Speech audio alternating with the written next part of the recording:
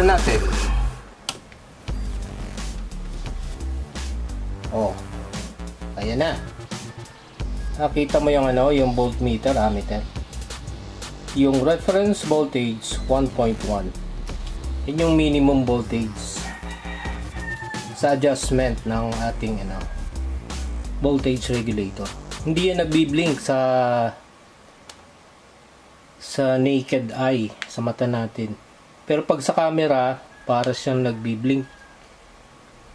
Ngayon, ang gagawin natin, subukan natin i-adjust yung voltage.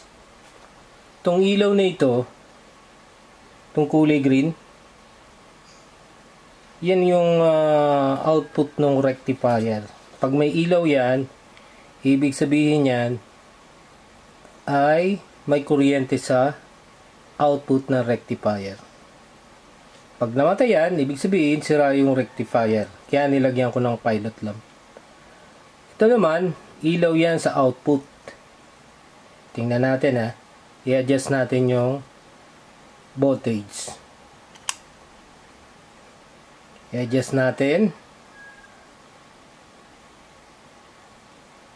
4 5 6 5.8. Yun o. 6 9 10 11 12 16 18 22.5. Magtataka ka dito, 22.5 ang maximum. Ang voltage output lang ng transformer, 18 volts. Parang overclocking.